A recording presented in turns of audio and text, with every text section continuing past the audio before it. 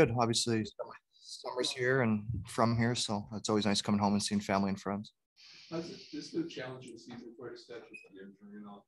Yeah, obviously, it's beginning of the year. You kind of set goals for yourself in the summer and what you want to work on. And you come to the season, and being hurt right away wasn't ideal, but it's part of the business. I've been fortunate enough to be fairly healthy throughout my career, so facing some adversity is never a bad thing. The last one, Stecher. I mean, obviously this week with all the rumors for everybody, obviously all the players. How tough is it this time of year for you guys? Your name's being floated out there. You see it on social media. Well, we're not in Vancouver market, so we don't hear it nearly as much, but it's pretty easy. You just touched on it. Like I said, I was hurt at the beginning of the year, so my focus has always been trying to get healthy and just try to play as best I can when I'm back in the lineup. So that's been occupying my mind, and I haven't really thought anything differently. This is a special place for you, Stecher. What does it mean to you?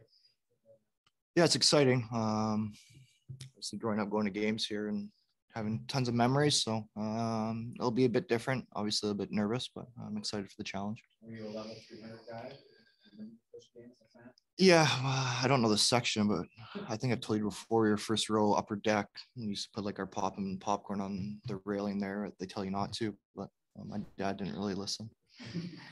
Best memory from playing here? Best memory from playing here? I don't know, probably just the guys and the people that you meet around the organization, and how the city treats you as a player. Everybody's so supportive, whether there's highs or lows. They always got your back. A lot of guys you played with, a lot of people who kind of looked after you up top. How special was Trevor shepherding you along in the relationship?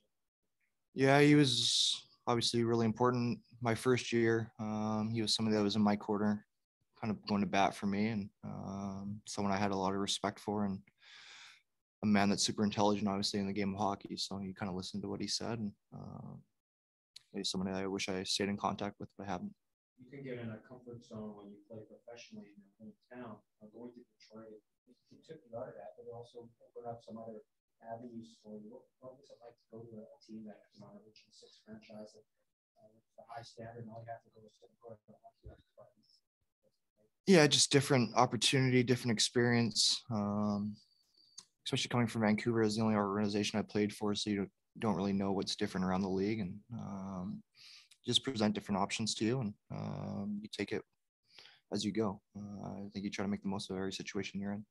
Where did the 2020 go?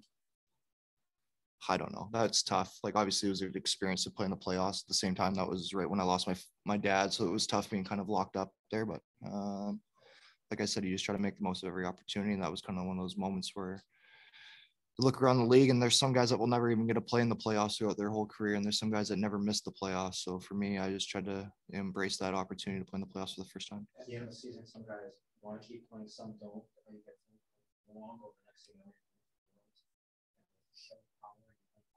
Yeah. Where does that bring? Yeah, it's obviously really cool. Anytime you can win a medal, representing your country is pretty special. So I've been fortunate enough in my career, maybe not at the pro level, but going back to college and juniors to be on successful teams. So it was nice to get a taste of being successful again. I would imagine you saw that. I didn't. I had lunch with him though yesterday. You had wrist surgery. He had it in college. Did you guys talk anything about that when you were going through your rehab? No, he's an idiot. So.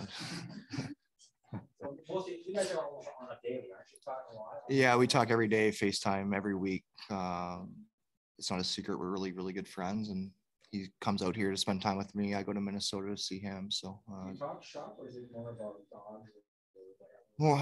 More college, past experiences, kind of reliving the national championship, called the good old days. But no, he's just a good friend. Obviously, talk about his dad and my dad, and the challenges we face with that. And he's just a really good human.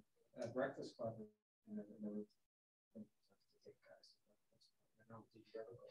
Yeah. See, Quinn would never give up the name of the place. Yeah. It's really important. It's a little place, special for players. So you're not going to copy. No, I know where it is though. If you had time, would you go? I still go. Yeah.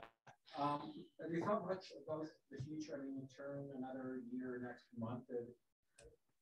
Are you open to whatever's out there, and money's a big deal as well? Have you thought much about this thing? No, like I said, I got hurt at the beginning of the year after working out all summer, and that's mentally and physically, it's a grind. It's tough being away from the team and being on a separate schedule, not traveling. So I've just been focused on trying to get healthy. And when I got healthy, just trying to make sure that my game was where I wanted it and make sure it's at the highest level possible to make sure I can play. Yeah, on the 4th of November, was it a play that you got hurt on? No, it happened in practice the following day. Just a stick. Couldn't tell you, man. It just happened. I felt, something. And Imagine if you're up to no, I kind of knew like that was the timeline, and then I tried to play through it for a couple of weeks, and then it never got better. So surgery was the option.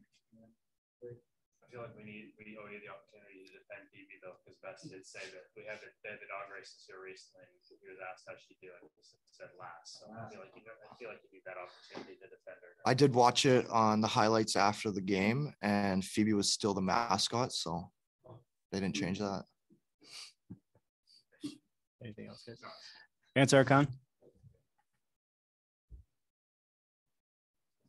Yes, sir. Yeah, Troy, just a quick one. Obviously the starts have been a big issue here these last several games. Just what do you see that's happening early in games? And what do you need to do better? Just be prepared to play, like as simple as it sounds. You're not really setting yourself up for success when you blink and it's 3-0. You're always playing catch up, and you might late your game after, but there's obviously some desperation that comes involved with that, and you kind of get the other team on their heels. So just trying to reverse that whole act, maybe trying to play with the lead. And I don't really know anything specific on why it's happening, but obviously it's something we don't want and something we don't like doing. So every night's a new night to, trying to turn the page. Thanks, Troy. All right, that's it for us this morning. Thanks, everyone.